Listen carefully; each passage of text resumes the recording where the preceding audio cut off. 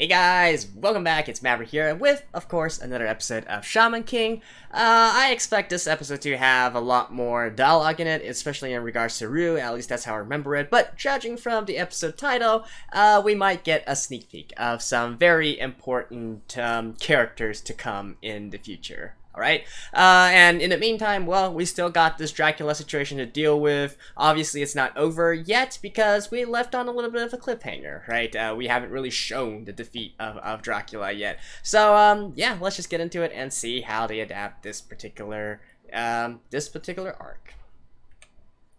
Alright, let's begin in 3, 2, 1, play. I guess I shouldn't say arc. This particular... Well, yeah, actually, maybe you can say arc.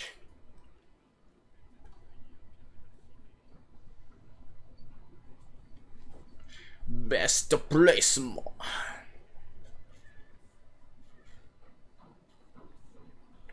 Obviously, that skill he's using right there is in reference to the oh, what's it called in English again? Oriachi or something of that sort. You know, the like 8-headed snake slash dragon slash monster, whatever you want to call it. Actually, what is it called? Oriachi? Or Orochi? Sorry, I'm just trying to... Oh yeah, Orochi. Orochi. Right, there we go. Yamato no Orochi. Oriachi. What the hell is an Oriachi?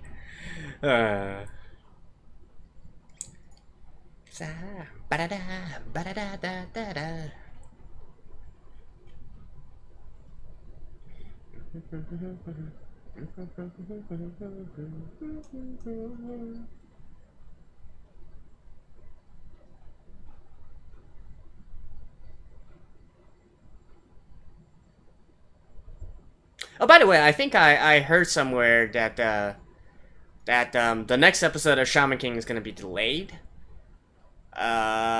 due to the Olympics. You're Shaman King, right? I'll double check after this finishes, just to make sure. And, yep. Tenshi no pistol.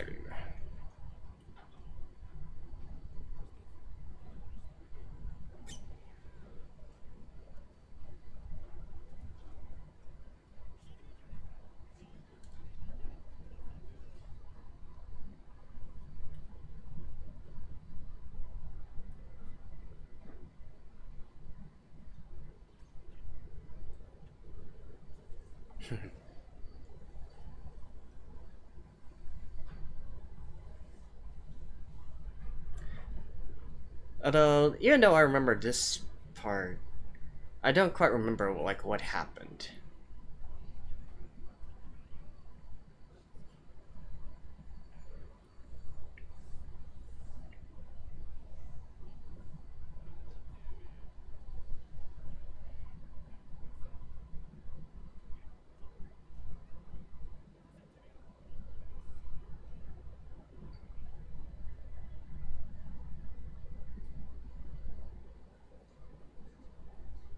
Nope, and that's just the thing to warm into Ryu's heart.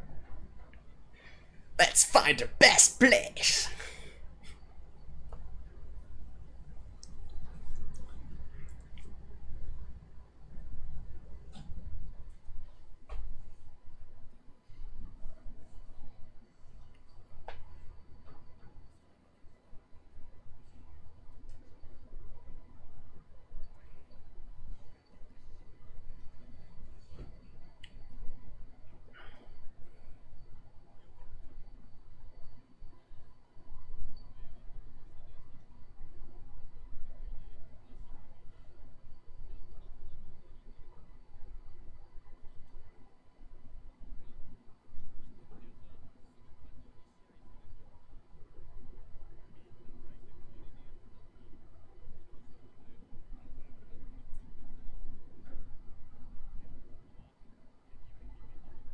Right. So now we start getting into Ryu's philosophy, right? What he believes in, his mental, if you will.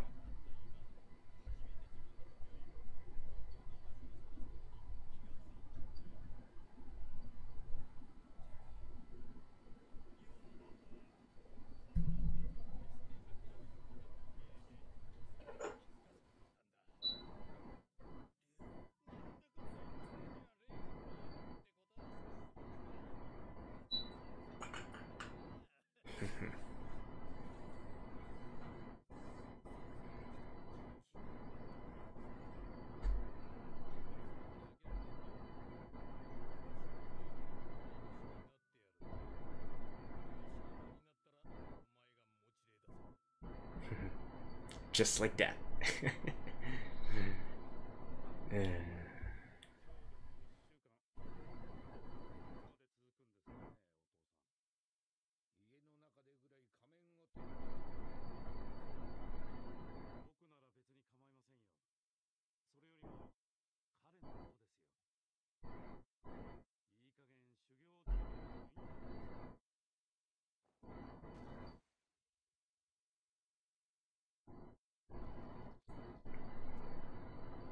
Oh, that's bird poop.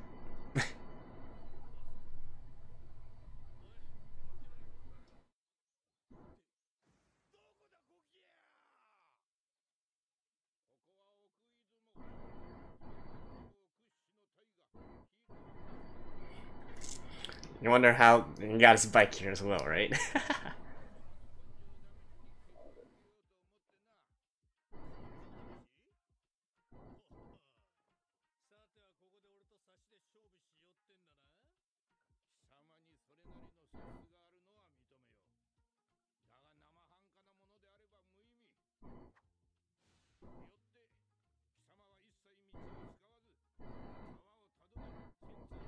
Oh, so that's what he did. I'll be honest, I kind of forgot about this already.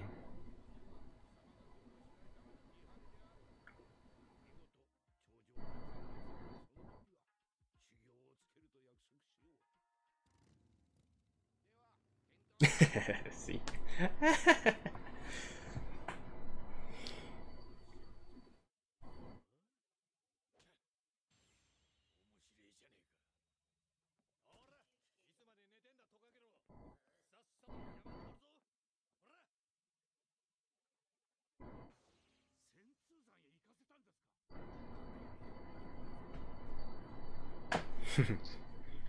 They haven't really introduced his character yet, right?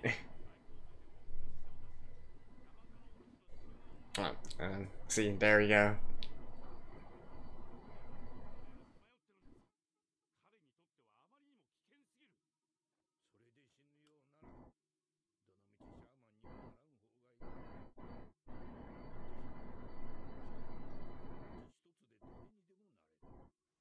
You can be one too.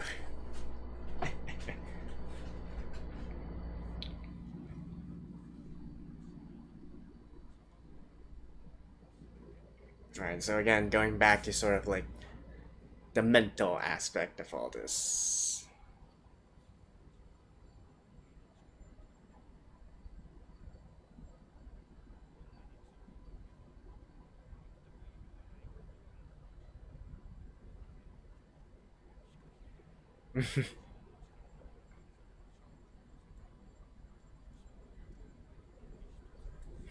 Why is a ghost afraid of a ghost, eh? Mm.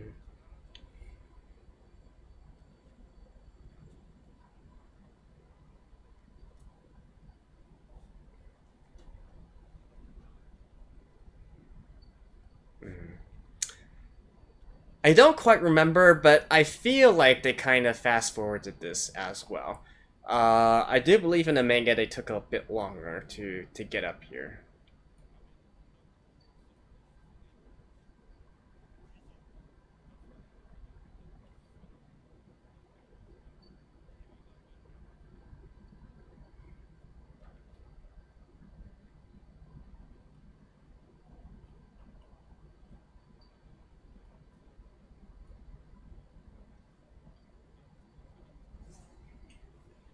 Right. And obviously Yamata no Orochi really is just a sort of folk tale in regards to which is used to describe flooding, basically. Oh, and he's actually just going to explain it right here.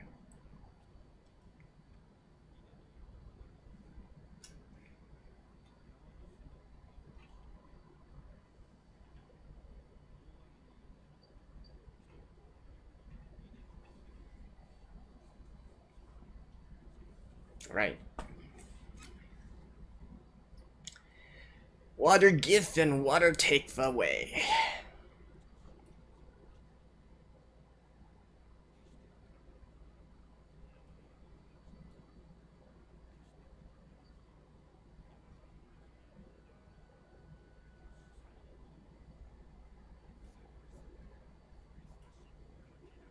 Wait, did they seriously?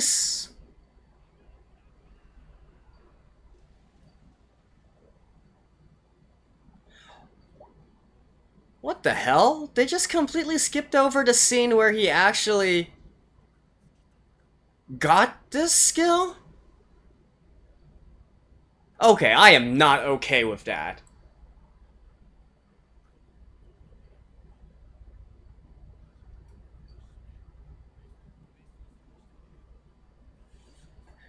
Oh wait, I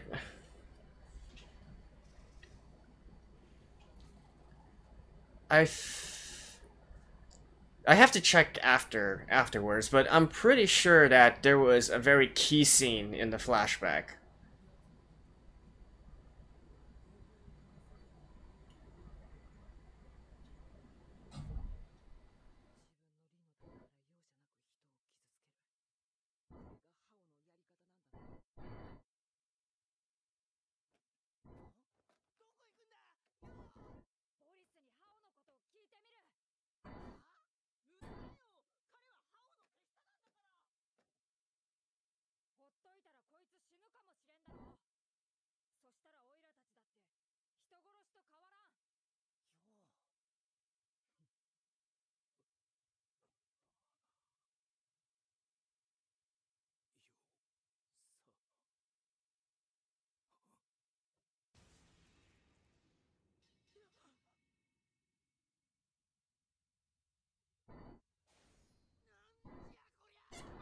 Eh.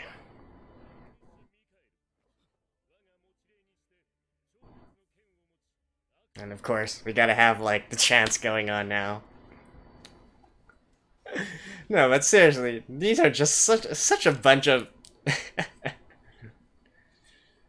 uh,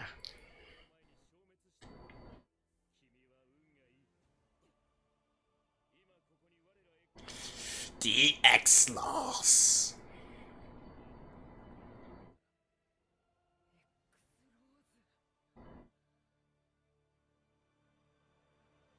Hmm.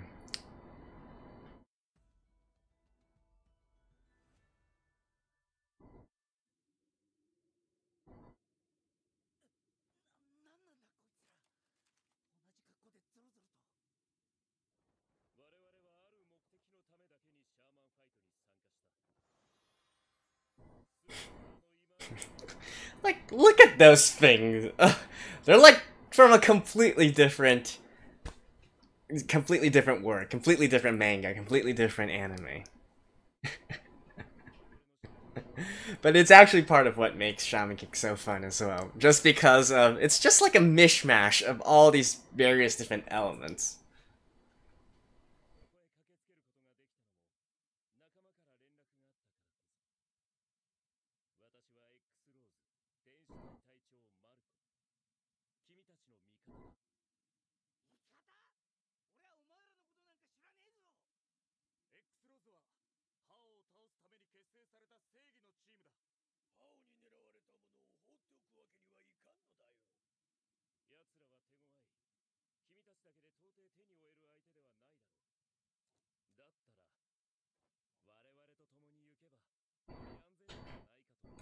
Wow.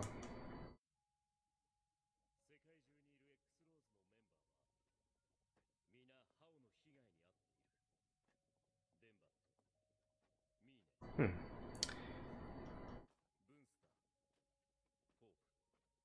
I recalled. I recall Yo being a lot more grim about the entire situation than is shown here, but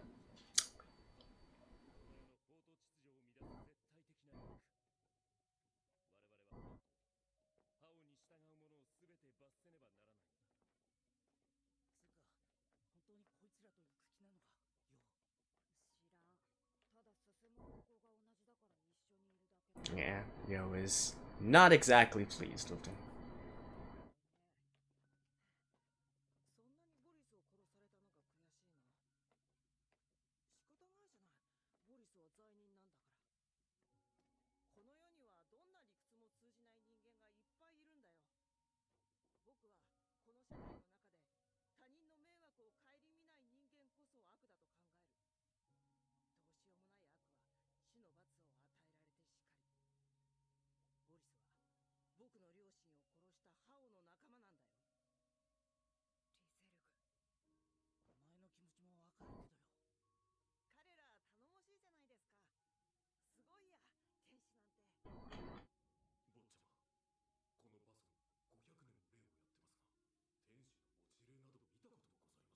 Yeah, how exactly do you get mechanical stuff as spirits, right?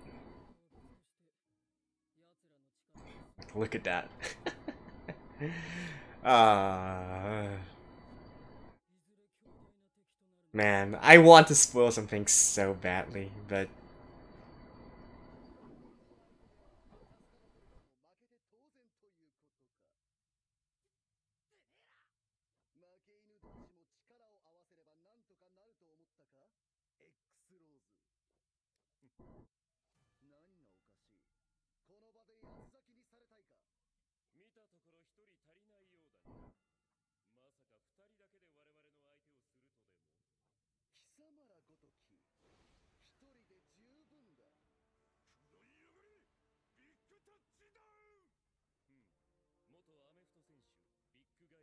hey, we have a loco here.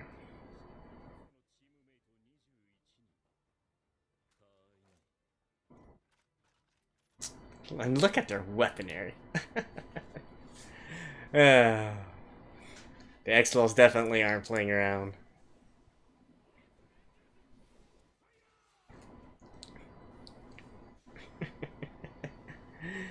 And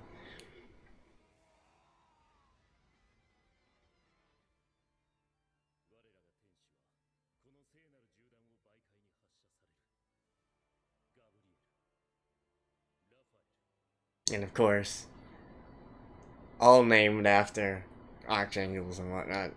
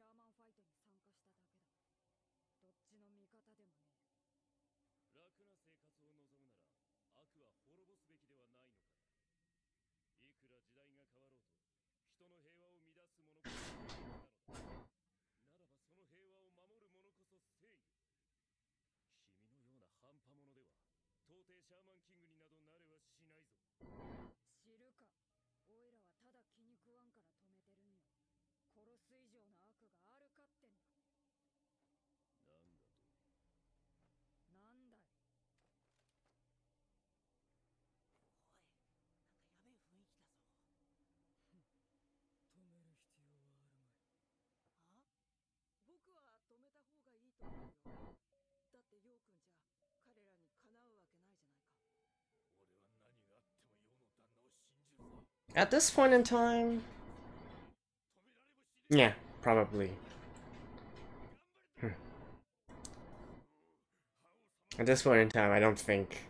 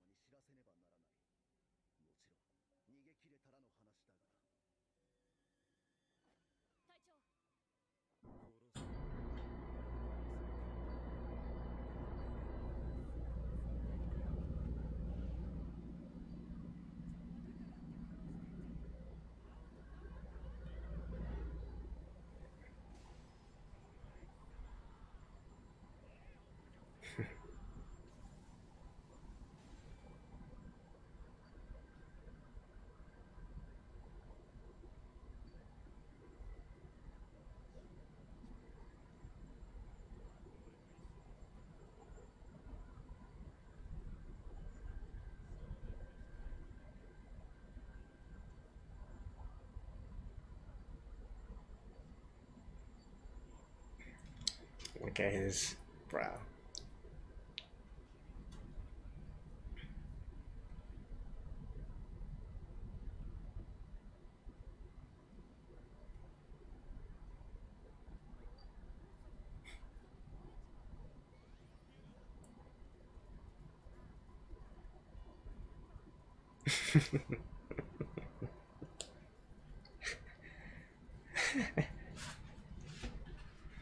That's yeah.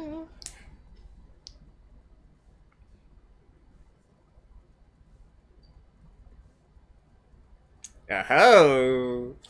Oh ho ho!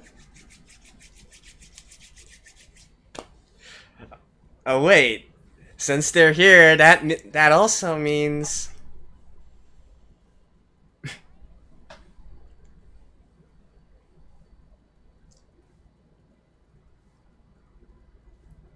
Oh, Anna. She's like a big star, you know, like with her eyeglasses and all that. I mean, sunglasses.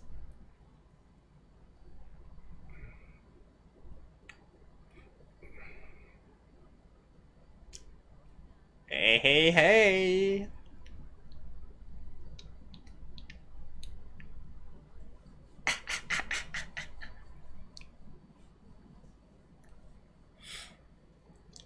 Okay, they better not F up. No, next episode there, because it contains one of my favorite scenes. Alright, see you guys after this.